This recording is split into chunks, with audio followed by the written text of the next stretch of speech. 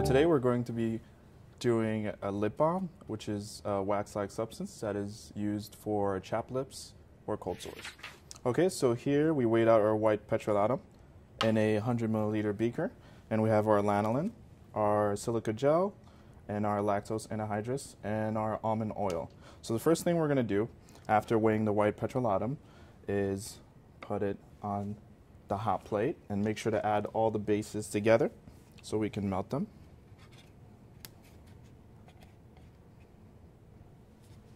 Use 2 spatulas. Okay, now we're going to put the almond oil as well. Make sure to put it right in the middle so you don't lose any of that on the side of the beaker. So after adding all the proper amount of the bases, we're going to let this heat up and make sure to stir it as it's heating, which won't take too long. Should be around 55 degrees. All right, in the meantime, while your bases are heating up, we can use the silica gel and the lactose and triturate the two, mixing them evenly to add to the bases later.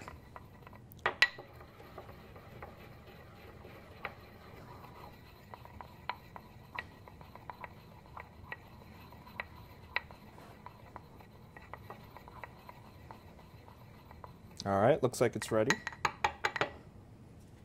We're going to add the solids into a weighing boat. I have one right here.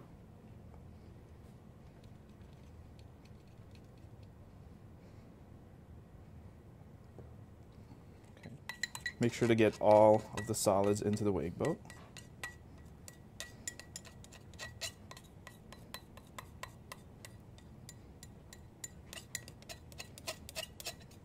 For this, you can use a spatula to get all of it from the mortar.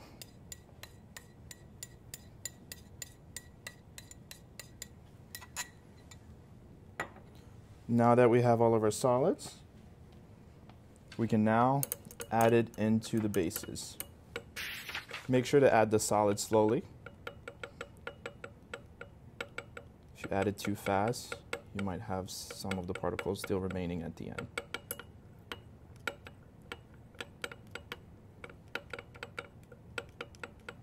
So I'm hitting the weighing boat with the stirring rod just to get some of it into the 100 milliliter beaker. Just keep doing this gradually and keep stirring at the same time. I'm tapping the weighing boat just to let the particles fall into the bases slowly.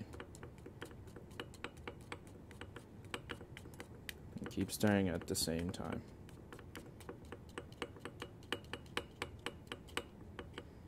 Almost done. And there we go.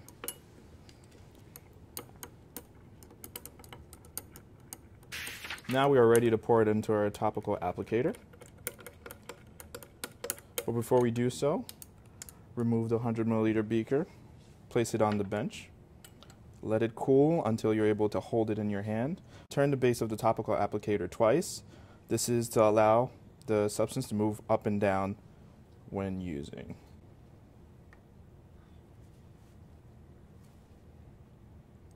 After the mixture has cooled, you can now add it into the base applicator.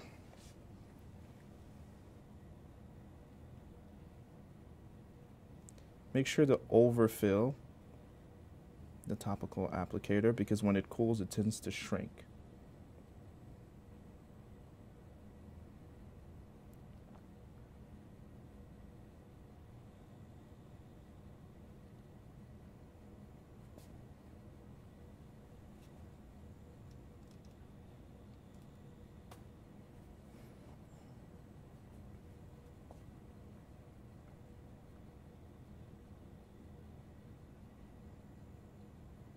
There you go. Just one more here. And this is the desired outcome for the lip balm. Able to move up and down. And this is how you make a lip balm.